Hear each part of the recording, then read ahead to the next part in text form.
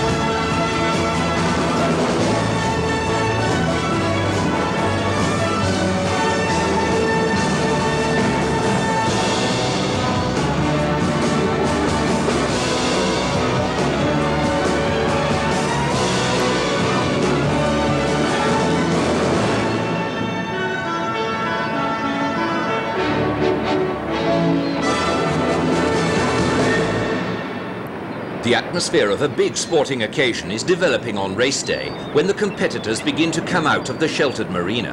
The patrol and rescue launches, observer boats and search and rescue aircraft are being positioned along the 245-mile route. At the pre-race briefing the day before, the weather forecast suggested calm seas and winds of less than 10 knots, with the worst possibility that of mist and fog. On the day, that forecast is well wide of the mark. No mist, and a fresh southeasterly wind to give even the Solent waters a considerable chop. Dark rumours begin to come into race control, suggesting that conditions on the long sea leg across Lyme Bay are already deteriorating. Nothing, however, is daunting the crowd, which is beginning to gather on the full length of the esplanade at Cowes. Crowds are also waiting along the south coast of England, at Hurst Point, Christchurch Bay, Bournemouth, Poole, Anvil Point, Portland Bill and Berry Head in Torquay. Spectators are not confined to dry land. An armada of small ships gathers off Cowes Harbour in preparation for the start of the Cowes Torquay Cows. 12 Class 1 and Class 2 boats are entered for the big race, whilst 43 Class 3 boats are entered for the Round the Island race.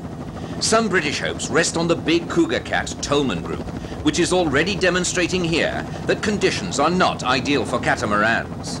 The Scarab monohull Satisfaction is the very boat which won here last year, but this year is driven by her owner Paul Clauser, who already has the classic American race, the Benihana Grand Prix, to his credit. The Don Shed-designed Deep V monohulls may well be best suited to today's conditions. This is Ego, driven by Needles Trophy winner Renato Della Valle. Number 85 is driven by former rally driver Alberto Smania. A very strong Italian contingent is completed by former European champion Guido Nicolai in Dry Martini. Desperately hoping for a change of fortune is Michael Doxford in Peter Stuyvesant. This monohull runs two big turbocharged Jaguar V12 engines. Already flying from the Royal Yacht Squadron flagstaff is a white and blue flag which indicates that the race will be run over the full 245-mile course, though there will be some competitors wishing that the foul weather course had been selected. At 5 minutes to go, a maroon was fired, bringing all the boats in behind the start boat. The red hydrofoil start boat accelerating to 30 knots with the Union Jack flying in the stiff breeze. When the national flag is lowered, the race is on, and the large fleet of competitors is starting the 1981 Toyota Grand Prix, the 21st Cows Torquay Cows offshore powerboat race, and the 14th Round the Island race. It's on!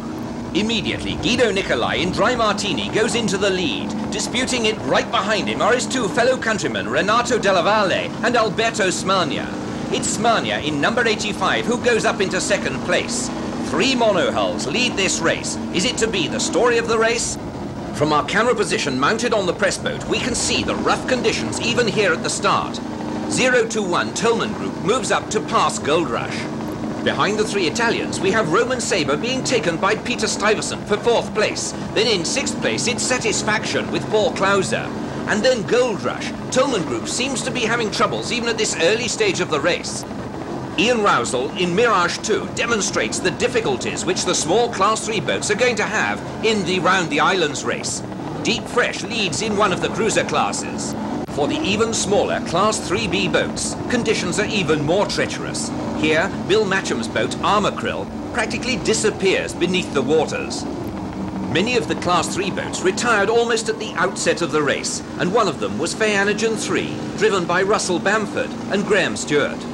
The early race leader is Guido Nicolai in Dry Martini. In second place, Renato Della Valle. And closing on Della Valle is Peter Stuyvesant. Alberto Smania had to adjust his course and is now back in 4th place. Here we see Peter Stuyvesant closing up on Della Valle. The two are side by side as they head down toward the East Leap marker. This is a European battle, Italy versus Great Britain, and yet the Italian boat was designed by Englishman Don Shed, whilst Doxford's Cigarette was designed by American Don Aronow. For Michael Doxford, the 1981 season is one of development. Having taken the brave decision to develop the big turbocharged Jaguar V12 engines, Doxford has suffered from very poor luck in competition. To crown it all, his big Cougar Cat Peter Stuyvesant too very nearly sank in the Needles Trophy race, though he would not have wished to run it in these conditions. The big Jaguar engines have enormous power potential and could eventually cause powerboat designers to go back to the drawing board to cope with the power output. That is yet to come. For Michael Doxford's first priority is to change his luck and overcome some of the minor problems which frustrate his victory efforts. The 21st Cows Torquay race threatens to vie with its most illustrious predecessors. Dry Martini still leads, but closing a little is the battle for second place between Della Valle and Doxford. In 4th place is Alberto Smania. His Don Shed-designed monohull was built in the CUV yard in Italy and once raced under the famous Alitalia banner. The 1981 Toyota Grand Prix is still in the comparatively calm waters of the Solent, and yet all thoughts of a fast race have gone. More, it is a question of who will and how many can survive the full distance. In 5th place is last year's winning boat, Satisfaction. Perhaps Paul Clauser is biding his time. In an amazing 6th place overall at this point is Clark Group Racing. It is leading the Round the Island race. At the end of the Solent lap, it will take a different course to the Class 1 and Class 2 boats. Here we see leading Class 2 Aquaglide. But Robert Cook is having to take a very gentle line past the East Leap marker to lead Class 2. Close behind and second in the class is Gold Rush. This is the second of the two boats which sport a wing. Surprisingly, down in 9th place overall is 021 Tolman Group. She appears to be in some form of difficulty, but with both engines still running, it's difficult to say at this stage what that problem may be. 10th past the marker and second in Class 3 is Popjoy Mint 2. This boat is driven by a seasoned competitor, Peter Bloomfield. In 11th place is Barry Drinkwater's Phantom, whilst in 12th place a very spectacular Ian Burney approaches the marker. Ian Burney in the West Centre Hotel's Class 3D boat. As ever, he is attacking the heavy seas. In 13th place, Robert Blatchford in Bootlegger. This small Class 3D boat is powered by a single 225 horsepower Mercury engine. In 14th place, Peter and Jan Armstrong in Aphrodisiac. They turn very tight past the marker just ahead of Tommaso de Simone in Pantera. This is a Class 2 boat which is just leading the 16th competitor to round East Leap, Fayanagen. Crewed by Tolman twins Gary and Michael, this is the Phantom monohull they have elected to use in today's very difficult conditions. Their choice is certainly justified. They are lying 7th in the Round the Islands race, which is a 69-mile event comprising 1 lap of the Solent and then 1 lap around the whole of the Isle of Wight. If these rough seas prevail in the Solent, what can the competitors expect when exposed to the full seas of the English Channel? Under these conditions, the little Class 3 open racing boats are perhaps less well equipped than the slower but partially enclosed cruiser class boats against which they are racing.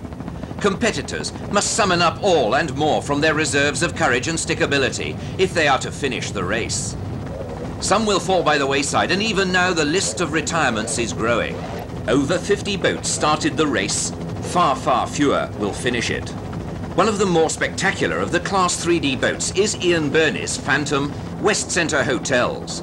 We asked Ian Burney, what's it like in these conditions from the driver's point of view? It's very, very hard. For one thing, you can't see where you're going. There's so much water coming over the front in a following sea, going up to the start line. And when we turned the bottom mark to go back up the Solent, it was just so rough, and our bow tank was broke. We couldn't put any water up the front, and therefore we couldn't keep the boat in the water. It was really, really bad. Ian almost hits the now stationary Tolman Group, evidence of the driver's difficulty to see ahead. Ted Tolman has lost his visor, and the terrifying drama of what happened can only be told by the driver. I was jumping from 15 feet from one side to the other, and no way could I see a damn thing, and the whole thing was just too dangerous. There was no way in this world that I could run through that water. We tried a few times, and when I stood the boat up on end and the thing was looking at me vertical, and I wasn't too sure that thing was coming over on my head or going out the other way, I decided that was enough. So it really is a stroke of very bad luck. Yeah, I've got 2 arms and 2 legs, and boy, I wanted to keep them that way. As simple as that. One chap I understand has broken his arm anyway, but I wanted to keep mine together. Strong words from Ted Tolman. Those action shots, giving some indication of Tolman Group's difficulties, were taken by an amateur cameraman. At this stage, Ted Tolman is still trying to solve his problem of visibility. Ian Burney is still demonstrating vividly the enormous problems that the Class 3D boats are having in these rough conditions. Gold Rush is still lying second in Class 2. As she alters course to avoid the Red Funnel Line car ferry, we turn our attention back to Ted Tolman. With no visor and with goggles which refuse to stay in position at speed, with a catamaran which at times looked more like a rocket on a launch pad as the bow swept repeatedly through extreme angles, the Tolman Group crew now face up to the inescapable fact that for them the race is over. Throttleman Smitty has crossed over to discuss the problems with Ted Tolman, but the decision remains the same. There will be no sweet taste of victory for Tolman in this Cows Torquay Cows, but he still has high stakes to play for this season, with 2 more races in America before the World Championships at Key West, Florida in November. Having qualified in Australia, he is assured of a place in the World Championships, but his current aspirations are to win in America against the toughest opposition, and perhaps still to win the coveted Harmsworth Trophy. At the end of the Solent lap, Guido Nicolai and Dry Martini head towards Yarmouth and out into the open seas, with Paul Clauser in Satisfaction in second place and number 85 Alberto Smania third. We are now about to witness the difficulties of the big boats in these very rough seas.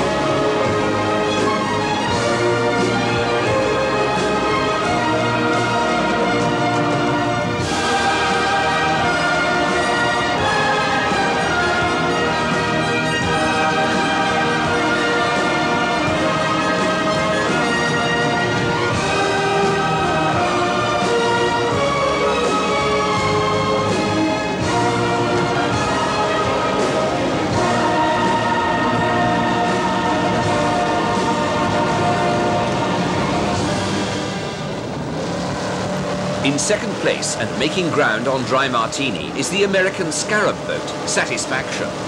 At this stage, our low-flying helicopter, which is practically sitting on the tail of Satisfaction, is hit by the wake from the powerboat and very nearly brought down into the sea.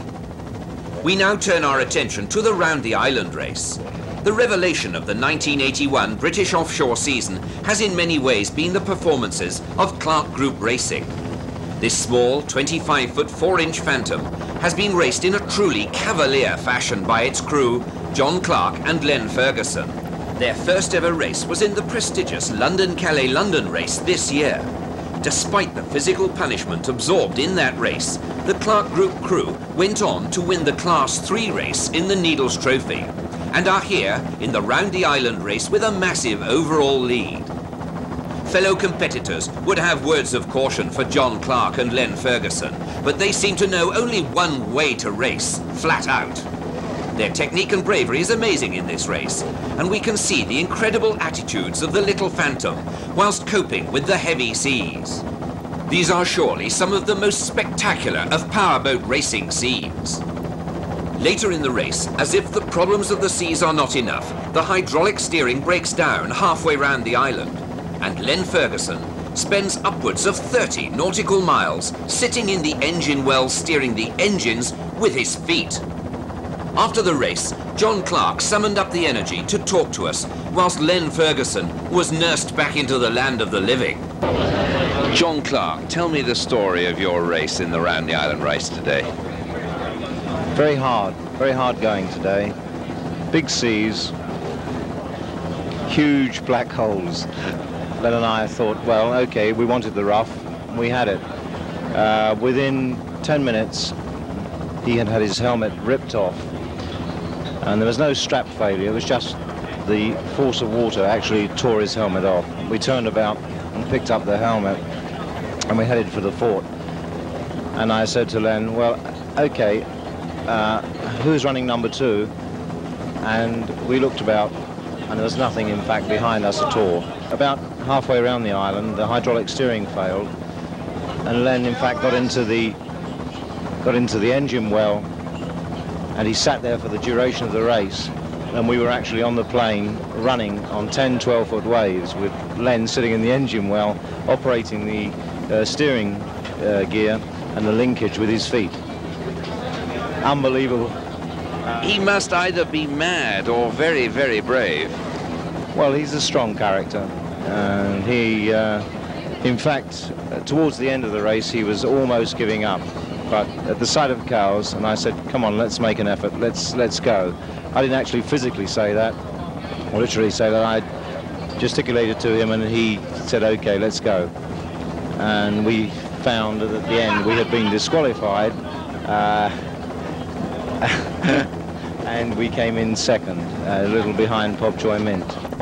If there were an award for courage at the end of this race, there is no doubting that Clark Group Racing would receive it. In the main race, the Toyota Grand Prix, the 21st Cows Torquay Cows, the leading competitor is passing Portland Bill, a familiar landmark, and in this picturesque setting, the crowds stare out to sea to follow the fortunes of the competitors. Alberto Smania in number 85 leads as he sets out to cross Lyme Bay. His target is this boy. The lonely knell of the bell tells of the marker, the Skerries Bank Boy, 113.3 nautical miles from the start at the Royal Yacht Squadron. Alberto Smania finds the boy in one and turns to head for Torquay, which in 1961 was the ultimate destination and the finishing line for Tommy Sopwith. In 1981, Torquay is a little over half distance, and so leader Alberto Smania and the other competitors have an enormously hard task to endure before crossing the finishing line. Dry Martini, after a splendid early lead, passes the Skerries in second place and has obviously had a dramatic Lyme Bay crossing, as Mike Mantle, the navigator, now tells us. Well, we were about 15 minutes out of into Lyme Bay from Portland Bill, and things were going very well. We were very comfortable, and we suddenly ran into some overfalls or some bigger waves, and we put the boat right through the back of one, which flattened all the windscreen and windshield off and almost took us out of the boat, filled the cockpits up, and Guido got the worst of it, being in the middle, and we had to stop and sort ourselves out for some minutes. Well, we were in a following sea, and boat running fast. The danger always is that you don't quite reach the next wave while you're planing down or surfing down the wave you've just gone over. And that's what happened. We were planing down one wave, and the boat, there wasn't enough distance for us to get up the next one, so we poked the bow straight into the next one, probably about 2 or 3 feet from the top, still doing about 65 miles an hour. And the effect is that the water rushes down the deck at about 65 miles an hour, probably weighing almost a quarter of a ton, and it just hits you. And we have a very strong aluminium windshield on the boat, and that was knocked about a foot out of square, right flat onto the deck, which obscured half the instruments as well. And it did that before it hit Guido, but he was still pretty badly hit, so it was quite a bang. Did he lose consciousness? No, he didn't, no, but he's got filled up with water. Drama indeed for Dry Martini. If you can't afford a helicopter, try this for an aerial view of offshore racing. The hang glider has timed his effort to perfection as Alberto Smania passes underneath. The face of the race has changed, and here, Satisfaction in third place, but outward bound, passes the leader on his homeward course. It is clear now that number 85 has weathered the ravages of the Lyme Bay crossing best. The 39-year-old eligible Italian bachelor, Alberto Smania, leads the 21st Cows Torquay Cows offshore powerboat race. Alberto has always been in love with the sea, as one would expect from an industrialist who comes from the beautiful island city of Venice with its ancient nautical traditions. After 8 years of rallying for Fiat, Smania turned to powerboat racing in 1979. Immediately he was successful, winning the Italian and European Class II championships that year in La Smanietta. In 1980, he stepped up into the top Class I category and finished third in the European Championship, running his boat La Smania. Now, he aspires to the World Championships. This 38-foot monohull was designed by Don Shed and built in aluminium at the CUV yard at Viareggio in Italy in 1978. It is powered by twin 600 horsepower Mercruiser engines. Alongside Alberto Smania is fellow countryman Alberto Diridoni. But once again it is an Englishman, Robin Culpen, who is given the responsibility of navigation in his home waters. Robin has done his job well so far, and now the Italian is headed toward the Torquay mark. At this point, the competitors will turn into the very strong southeast winds for the second and probably even rougher crossing of Lyme Bay. By his comparatively trouble-free crossing, Smania leads, but Dry Martini is battling on, despite the intense battering she has suffered in Lyme Bay. She turns through the Torquay mark, and we can see that despite everything, she is very much in touch with Alberto Smania. After 3 hours of racing, less than a minute separates the leading pair. In fact, Guido Nicolai is making a big effort to close the gap, and navigator Mike Mantle takes a shortcut between the rocks. Here, Paul Clauser and Satisfaction have already passed the Scariest Boy in 3rd place. Paul has a considerable challenge on his hands today. He wants to take victory in the boat that won last year. He also wants the personal satisfaction of victory in this British Classic event. In America, it appears, they do things differently, as Errol Lanier explains. Are you serious when you say that the race would not have been run in America? They'd have held it over for another day? No, the race would not have been run in America because the drivers have a lot to say about whether the race is run or not the officials. Because the people in America, they have, you know, a boat's worth $250,000. They don't want to go out there and tear it up. And that's exactly what you do in a race like this. Just being out there running 30 miles an hour is no test for nothing. What problems did you have? I had a fuel filter that had collapsed. So what I had to do, I had to stop the motor, take the filter out, and then reassemble it. And because the filter had plugged up completely, I didn't have any fuel pressure at all. So we, you know, without any fuel, it can't run. So I had to stop, and then we also had a rope caught in the propeller. We must have hit one of the lobster traps or whatever that they have out there. So we had to stop and undo that too. Oh yes, we carried right on because after the filter was out, we had no problem. So we just kept on, and you know, we wanted to finish this race because I don't know, it was just a matter of, you know, we will do it. Even though we don't agree with it, we will do it. The Americans are great competitors, so if the race is on, rest assured they will race to win. At this point, we rejoin some of the competitors in the Round the Island race, which in calm conditions can be completed in under 1 hour. 001, Flying Foxes, is a Class 3C boat. She was one of the many retirements from the race. P42 is Pent Up Fury, Michael Lloyd's Orlinsky Fairlane cruiser, which goes on to win its class and finish 2nd overall. He is partnered by Chris Duffy. Number 25 is Property Growth Assurance, driven by Les Walling and Mike Jones. They finished 3rd in the Round the Island race and were rewarded with the Class 3C victory. This now puts them in a strong position for the British National Class 3 Championship with 2 races remaining. P52 is Video 1, a Shetland cruiser driven by David Baker. It is significant that the cruiser-class boats have done so well in the extremely rough conditions. They are built for staying the race and surviving the conditions, which they have obviously done well. P4 is David Graham Smith's cruiser Class A, Aeon Splashdown, a 23-foot boat built by Hunton Powerboats, which won its class in the London-Calais-London race. This powerboat also carries the latent power, and the big oil tanker makes light of conditions that have terrorized the tiny powercraft.